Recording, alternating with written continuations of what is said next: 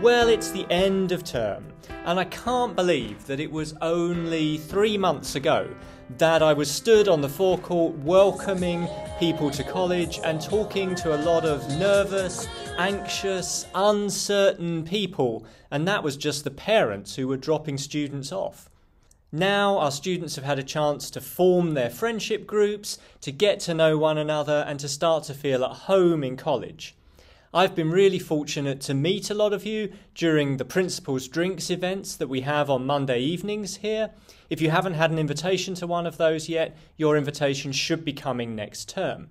And it's been great to see our returners coming back to college, our second, third and fourth year undergraduates who are really helping the college now to emerge from COVID by stepping up into leadership roles on the JCR Executive Committee, as presidents and officers of clubs and societies, and starting new initiatives in college, like the jam sessions that we've been having in the bar over the last few weeks, which have really been a lovely opportunity for our community to come together and listen to some very talented musicians doing their thing.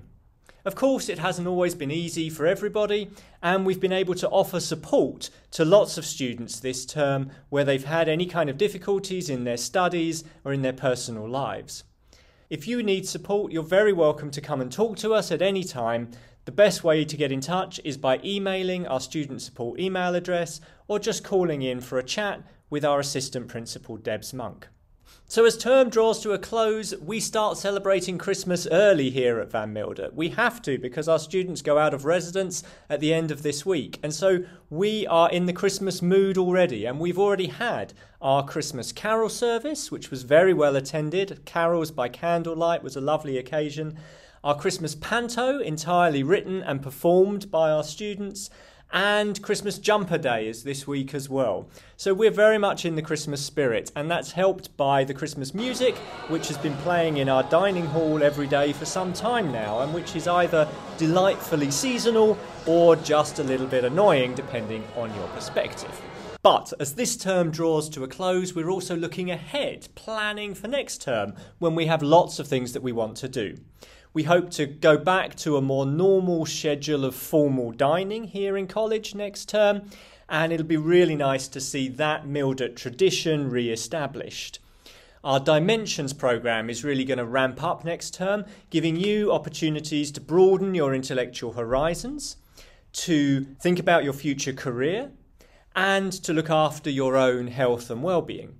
Our Humans of Van Mildert project is going to roll out, identifying, amplifying and celebrating the wide variety of different people here in our community, and so look out for that in the foyer.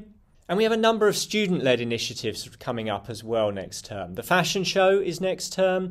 The outreach projects will really get going next term with the Young Persons Project residential at Easter. And we have a number of bops and events and campaigns lined up as well. Christmas is traditionally a time of hope, where we look for light in the darkness. There are lots of reasons to say that we live in dark times at the moment, but the people that I meet every day here at Van Mildert give me tremendous hope and optimism about the future.